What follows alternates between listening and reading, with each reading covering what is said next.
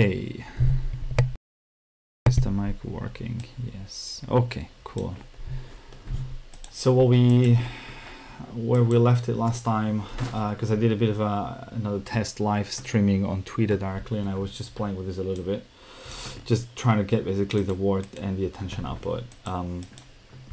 If that runs at all. Is that gonna run at all? That was running.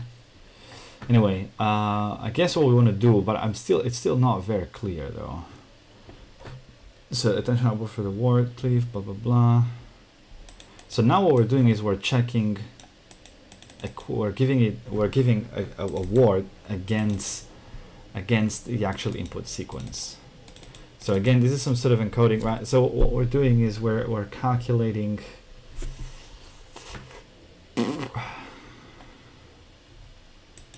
But how does this even do this? Because this single head attention query. So the query, so it does the projection and then does the attention trans query. Okay. So it actually does the projection first. So it has yet another degree of indirection in here. So I don't. This kind of is very difficult to. It's very difficult to guess if it's going to be it's very difficult to interpret if it's going to be really something that makes sense or not. These numbers, to be honest, I don't know. The completely different, like I don't even know, especially because they're like 10-dimensional, right? Anyway, so but let's just try to kind of move on to the next step, and then let's see if there's just something wrong with this, because ideally, because now all we have to do, right, I guess is well what was next, what do we have to do next actually? So right, calculations, blah blah blah blah blah. So now we have, okay, so the next step would be I have no idea if that counts as like, is this something already added, normalized or not, or whatever. We just need to do, I think, some feed forward, whatever it is. I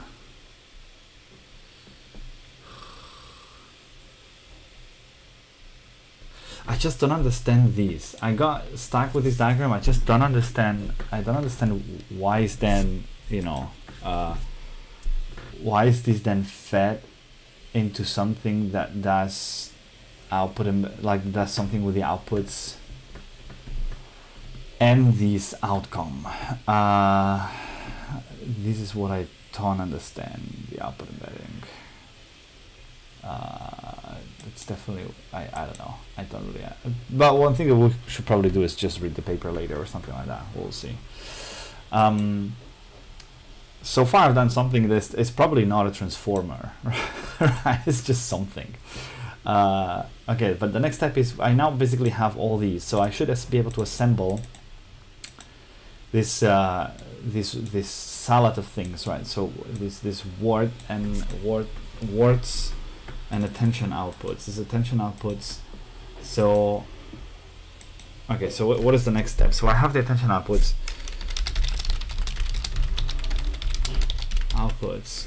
What's the next step? Should I assemble back these attention outputs and then and into an array, and then what?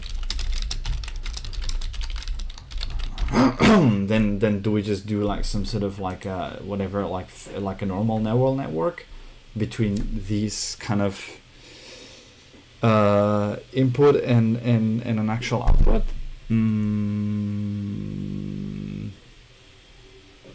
Again, the problem with the output is we need this whole dictionary thing, right? So I think the outputs need to just be indices of the vocabulary. I think that's what we need to do. Because we're predicting kind of next word, right? And for us, the tokens are the words, so I think that's what we should do.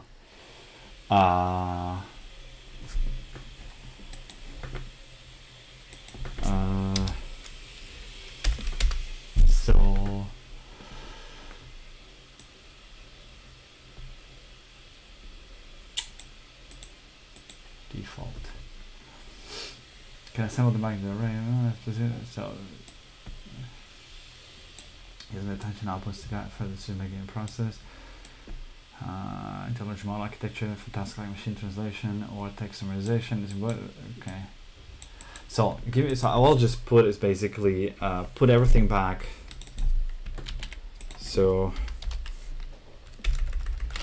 give me code to put each attention output into an input array, and then code to transform attention outputs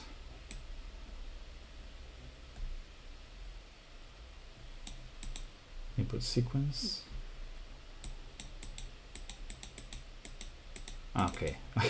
It's just, this is just what it's doing, right? So so we have the attention outputs, and then we just append this guy basically. So I'll just comment that, and so we have the attention outputs now.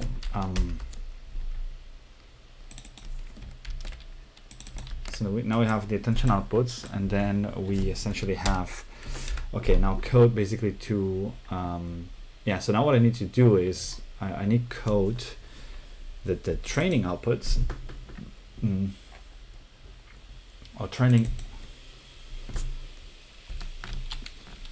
attention, probably I'll just call it, because this is the training inputs used here, positional encoded inputs, and I'll just call it attention inputs. I'll call it attention inputs, and then we've got the, yeah, I think I'll just call it attention inputs, and then we have the training outputs. So cool. So with the training, and then what I need to do is now code to returns, I guess, a reference. Where's my vocabulary, right? Download words into words. No, where's the download words? Where's the vocabulary? Where is the vocabulary? Didn't I have a vocabulary? English vocabulary, exactly. English vocabulary. So code that returns, so code that processes the convert, basically process the training outputs, and returns an array with references to the vocabulary stored in English vocabulary, which is basically a from this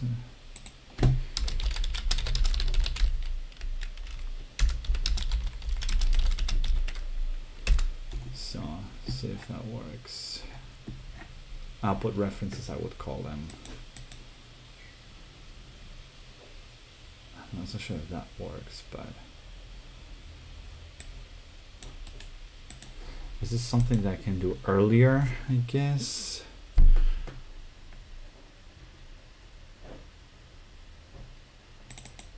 Because the target outputs don't really need to be to do nothing with them. So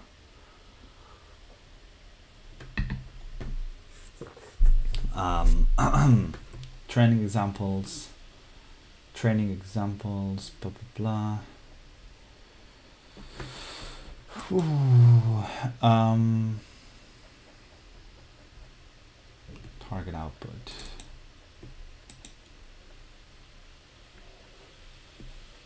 Training examples. Okay, so it's training examples. So this is the target output. This is where everything is done. So I should actually, exactly. So I should basically do. I should just put this reference in here and then just say training training examples. So for target output, not target output, for like in the training examples, the target output is this, is pair 1. Okay. So essentially what I need to do is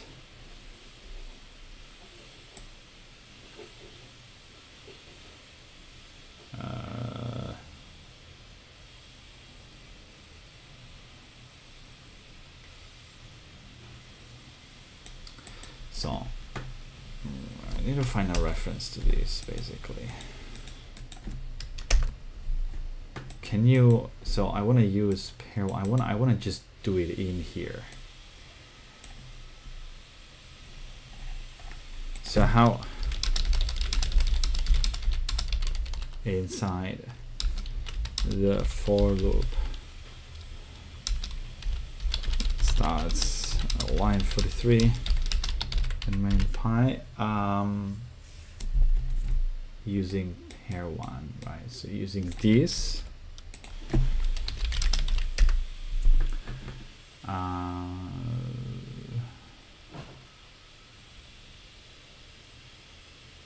no, that's not the point. What I wanna do, not explain code default. So what I wanna do, target output. So it's the word.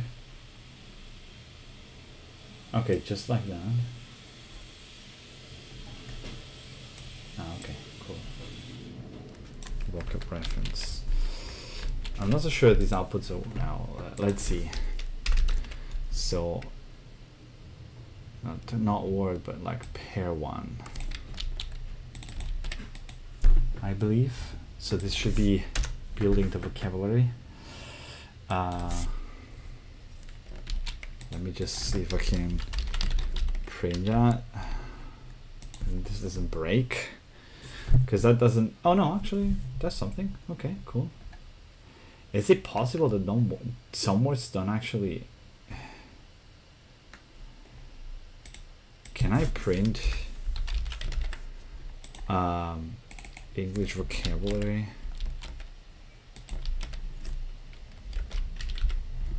Vocab reference and print the actual pair 1? I'm curious.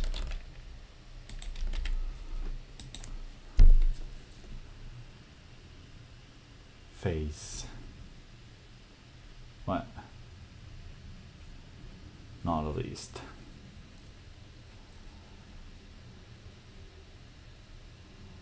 Okay, because vocab reference could just be many. As she. Okay, so they're sometimes 2. So what I would just do is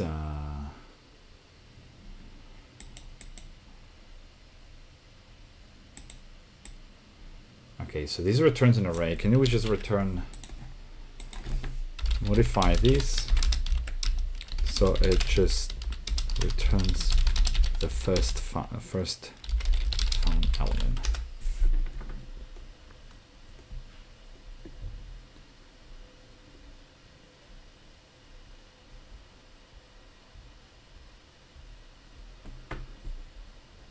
Oh, okay.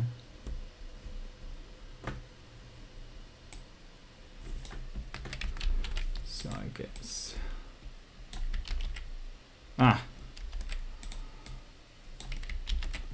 that is the way to go. It's still gonna break because sometimes it's just no, right? Yeah, phase. Okay, sometimes it's just no. But I'll say if vocab reference. Okay, but that kind of sucks. Then print that.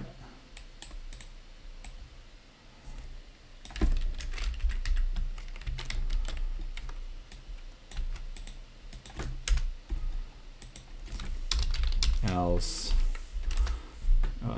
just print pair 1, see what happens. Not found.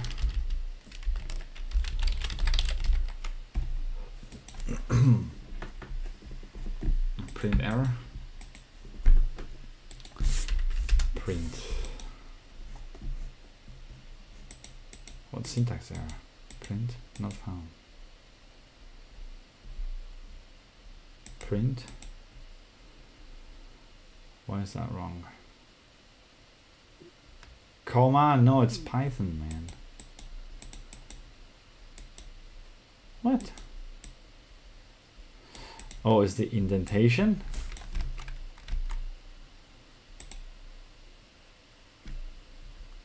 What?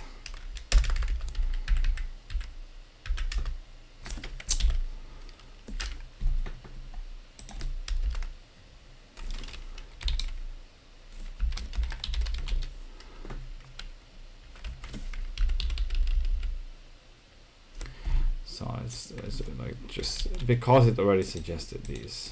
Ah, okay, it's with the okay, because it doesn't use brackets then. It's like these.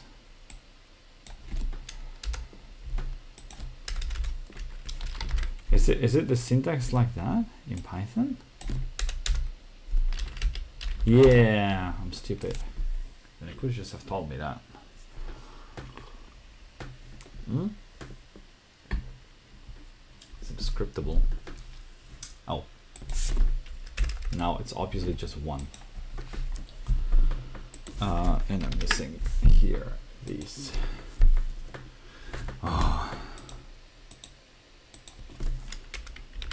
Now. Okay. But it's still, it's true that it doesn't find all of them. Oh, because it's like natures and things like these. I think I need to remove commas. Yeah. You know, I'll just make it easy by just doing like these. Yeah, because it doesn't obviously find. We'll need to find another solution for these. It doesn't obviously find the stuff, so it's fine. But for the moment, that is not a big deal. So can I see any not found? Okay, so actually I'll get rid of these because I want this to break if there's something that is not found. Okay, everything is found. This is perfect. Okay, so there's a oh no, actually I wanted to break, so I actually want to do it like this. This is not gonna break if it doesn't find it, right? No, because it's gonna append none.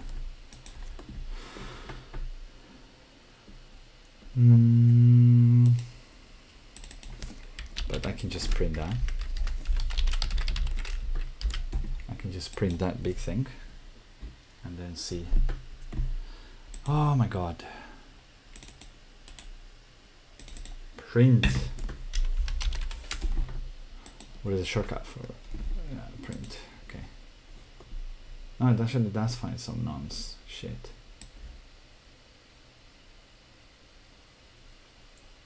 It finds some nonce and I don't know why, but it doesn't matter. If it's none, then it's none. Like, it's fine.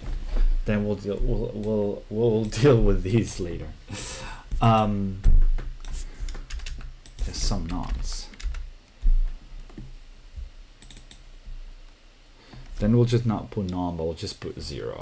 Fuck it, whatever. So at least we get something. It's gonna be something odd, but it's just yeah, this is not something, it's not gonna break it. It's just gonna assign it the wrong word. Print vocab reference. I don't know what the word will be, but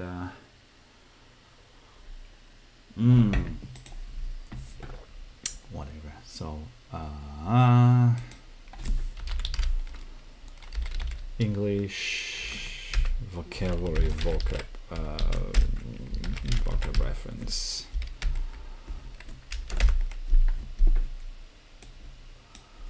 It's A. Okay. Fine, all good. So at least we've got the vocabulary right now. Can put, you know, to do some words are not found.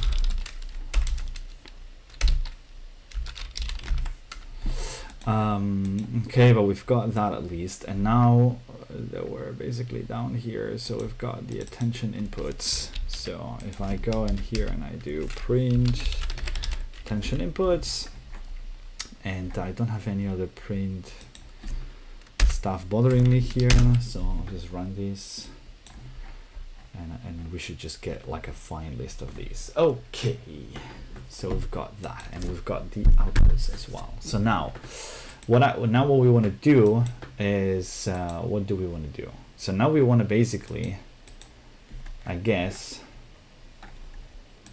do this sort of like feed forward thing, right? Because now we're essentially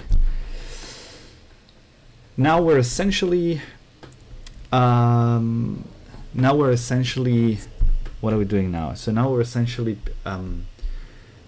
need to kind of train a network to understand, to kind of create that connection between the input that has positional encoding and attention in it, and to then map it to an output, right?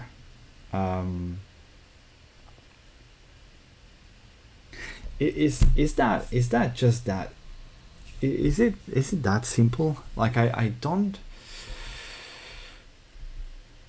This architecture here, this bothers me a little bit. I think so.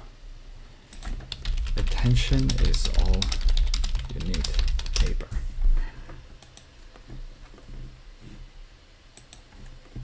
Where did I even take that from? I think I took it from here, but then model architecture. Most competitive neural sequence transaction models have an encoder-decoder structure. Here, the encoder maps an input sequence of symbol representations to a sequence of continuous representations. Given Z, the decoder then generates an output sequence of symbols, one element at a time.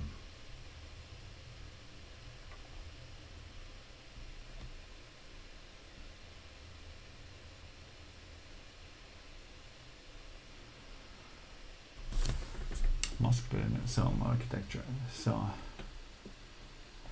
first transaction model relying entirely on self-attention to compute representation of its input and output without using sequence aligned RNNs or convolution.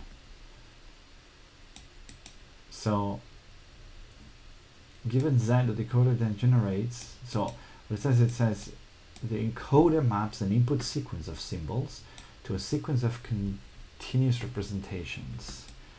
So given Z, the decoder then generates an output sequence of symbols, one element at a time. At each step, the model is autoregressive, consuming the previously generated symbols as additional input when generating the text. The transformer follows the architecture using stacked self-attention and point-wise fully connected layers for both the encoder and the decoder, shown on this figure. The encoder is composed of a stack of n layers. Each layer has two sub-layers. The first is a multi-head self-attention mechanism. Second is a simple position-wise fully connected feed-forward network. We employ a residual connection around each of the two sub-layers, followed by a layer normalization that is the output of each sub-layer. Okay.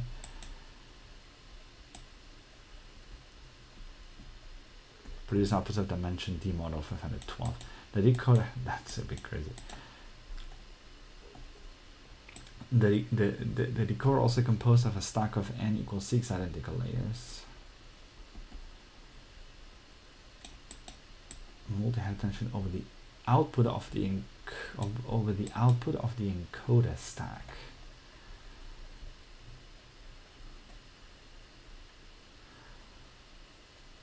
I don't understand what the purpose of these is, but yeah, I mean that's kind of this connection here, right? So it does multi-head attention.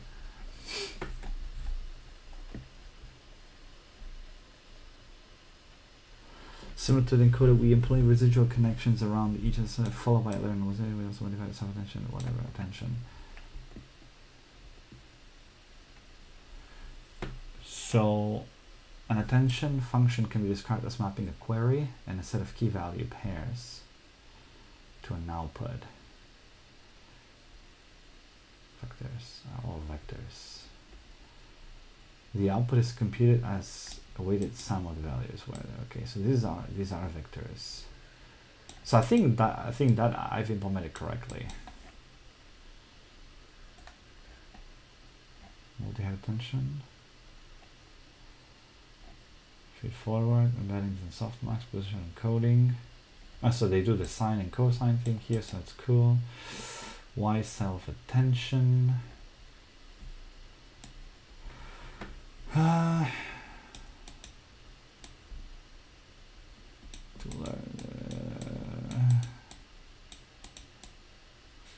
Operations, layers, I don't know. Optimizer, blah blah blah. Model variations. Conclusion. But the paper doesn't explain that much. How is that? Yeah.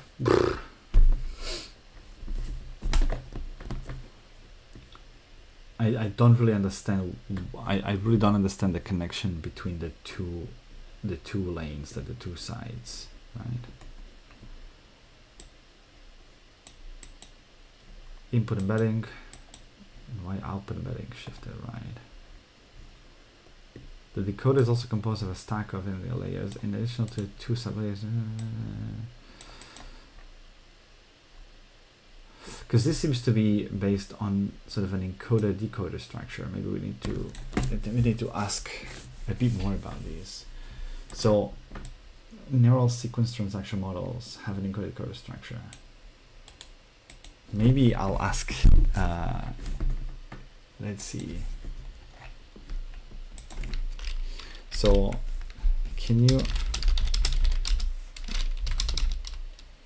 explanation? Transaction model is and how do encoder decoder structures work? Not code, no, stop, default. It often gets the wrong mode, but if you change it, it's so a transaction model is the type of model that performs a mapping of transformation from one sequence to another sequence. In the context of NL sequence transaction models, these models are commonly used to task as machine translation, text summarization, speech recognition, and more. An encoder transaction is a common architectural pattern used in NL sequence transaction models. It consists of two main concepts: encoder and decoder. The encoder takes an input sequence and transformed it into a compressed representation called the context vector. Okay, that's cool, but that's what, so that is what we're doing here. All these fucking, like, I don't know, 30 videos we've been doing this are thought vector. The encoder processes the input sequence, typically a variable length sequence of tokens, and encodes it into a fixed size representation. This representation captures about information. Okay, this is what we've done this then now, yeah. But then this is not this feed forward. I don't know what is this supposed to do. Feed forward. That's not supposed to do anything then. I think I'm just probably going to skip that, and then I should already be now building that part in here. That's the part of the outputs, whatever. So typically variable length sequence of tokens and encodes it into a fixed size representation. This representation captures the raw information. Okay. The decoder takes the context vector from the encoder and uses it as an initial state to generate the output sequence. Okay, so that's kind of the output of this is used in the decoder. I guess that's the decoder, right? The decoder is responsible for producing the desired output sequence, usually a sequence of tokens. It does this by generating one token at a time, conditioning on the previously generated tokens. The context vector and other relevant information. Okay, so that takes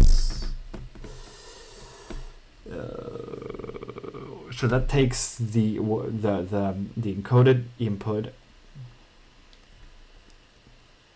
So they train the encoded and generally trained to optimize a specific objective function, like the submission sequence loss. Because I think this is just generic. Like, do they mean by these that that's just like a generic thing? Oh no, that's for a model architecture. That's just a model architecture, okay. During the training, it's going to go join the training, because still, this is the very generalized concept of like an input sequence and an output sequence. You know what I mean? Like, whereas what we're trying to do, which might be wrong, is just do like the next word prediction.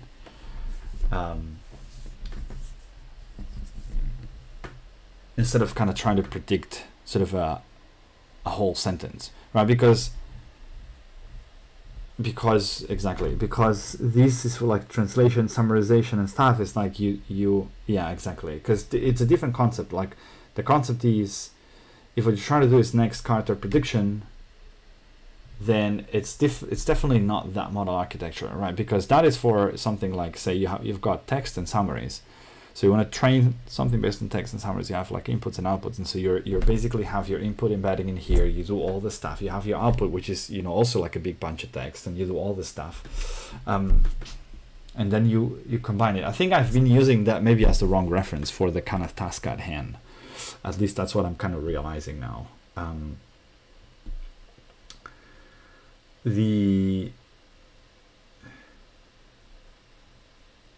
During inference generation, the encoder-decoder model takes a new input sequence. So okay, so encoder-decoder generally trained to optimize specific objective function, blah blah blah. During inference or generation, the encoder-decoder model takes a new input sequence, passes it through the encoder to obtain the context vector, and then uses the decoder to generate the output sequence. Yeah, okay. Exactly. That is just generic for like input output kind of yeah, transaction models, but that's not, I need to keep remembering this. This is not the architecture we're aiming at. I shouldn't be looking at this kind of stuff. So what would be a good architecture for a simple next word prediction model?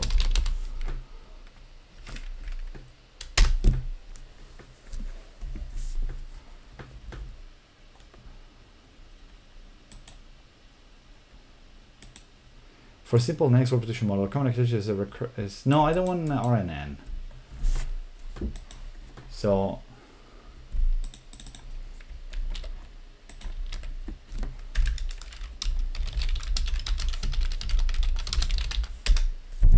I mean, again, the transformers model is just a very simple thing, right? So so for a simple next one, you can leverage pre-trained transformer models. Oh, from scratch.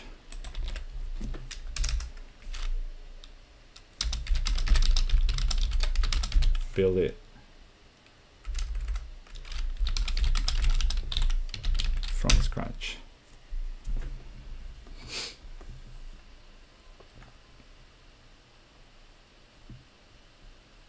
So, data pre-processing, tokenizing the input. Punctuation, done. Embedding layer, convert the input tokens into dense vector representations using trainable word embeddings. Whatever, done. I've done something very simple. Positional encoding, we're encoding the embedding layer to capture the sequential differential input token. Done. Transformer encoder, implement a transformer encoder which consists of multiple self-attention layers and feed-forward neural networks. Each self-attention layer in the encoder attends to different parts of the input sequence to capture important contextual information.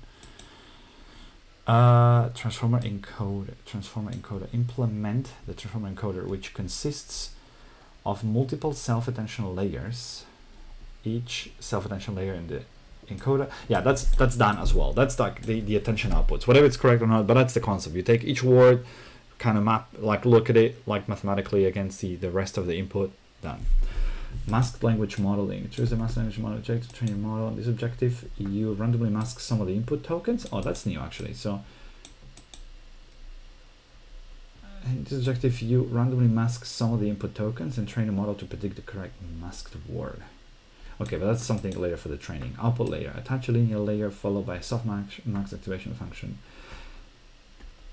I think that's what I need to do next. I think what I need to do next is just say, train the thing, right? So train now these input that I have, these attention inputs that I have, train them, because we've got these and the mapping of outputs, which is just basically an index over the vocabulary. and yeah, and then train that, and that's it, I guess. I think that yeah, I think that's then the next step, really. So for inference, you pass it through the training model, and then pass it through the network, and then predict the next stuff. Training data, good result, blah blah blah. Okay, but I think that's good, and I think we're just only missing basically. So build a simple neural network to learn the to basically learn the attention inputs. Yeah.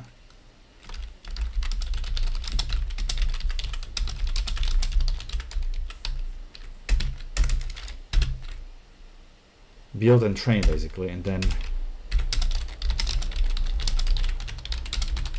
mechanism. I guess that's it. I just need, this is going to be the part where I need to do the optimizer and all this kind of stuff, but I think that's it. Now the problem is training. So I'm gonna have to look at this because I'm not 100% sure how I would actually train something like that. But yeah, I think that's pretty much it. I think we're getting somewhere. It's just it kind of, the thing is it's difficult because you start with a very sort of big concept. You've got to learn a lot of these, like, okay, so narrow down what you really need, right? So the transformers model is something very kind of high level-ish, right? And that's just like you've got this concept of an input sequence and an output sequence. Still, why that works well, and we'll probably I'd love to kind of compare that later to these recurrent neural networks. I think that could be an interesting thing to take a look at. But anyway, let's try to get down with these finally. So we've got now the attention inputs. Have we done anything special today? Yeah, a little bit. Just kind of done the reasoning. We've put everything together into attention inputs, and built the vocabulary. So something very basic, but at least I think I have a good outline for the next steps. See you in the next session.